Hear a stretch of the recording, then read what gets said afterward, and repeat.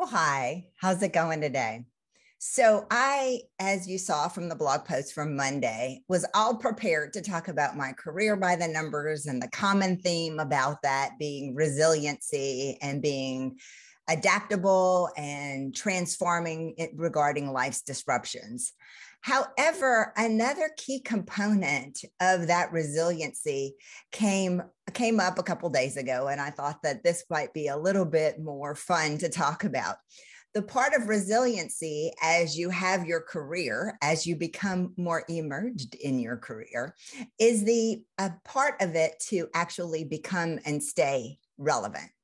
And that is also trying to keep up with the times. Now, we can only do what we can do, right?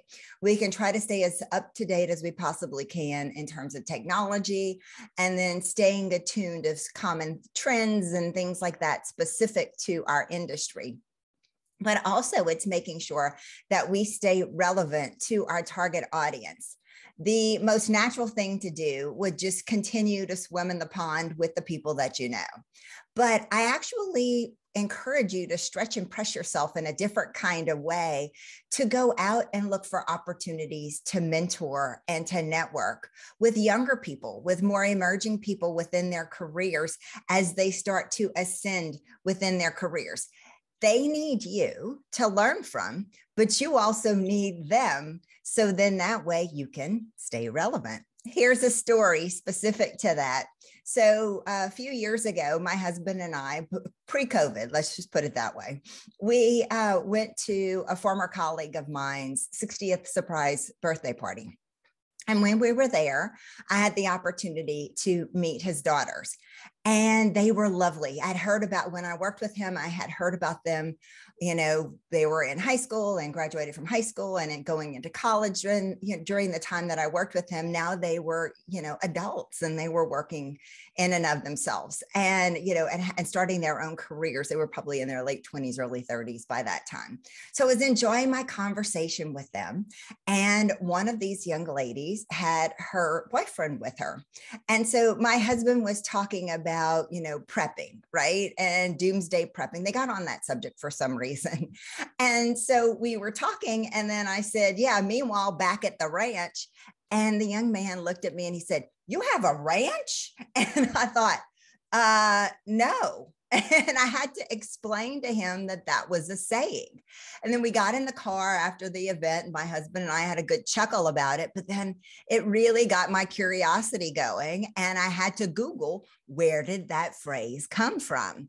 And just for those of you who are like me and need to know, it actually came from the days, excuse me, the days of the silent movies when there was only that they would have shoot a scene or show a scene, and then they would cut over.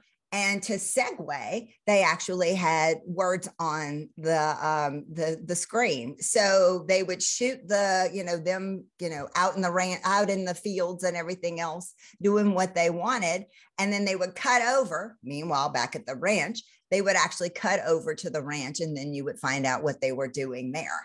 But that whole, and it's really funny, right? It really went to show, okay, yes, I need to own my age and know that there are phrases that I know that other people don't know that are coming through the ranks, and not do it in a way that it is exclusive, like I know this and you don't, because they know a lot of stuff that I don't and I want to know. So it becomes this opportunity to share in a different kind of way. So then that way you can actually expose them to new information, but then you can learn from them also. So just a little fun story for the day in terms of staying relevant. As we ascend within our careers, specifically, I'm not looking for retirement anytime soon. I see myself working well into my 70s, 80s. If I'm having fun, why stop?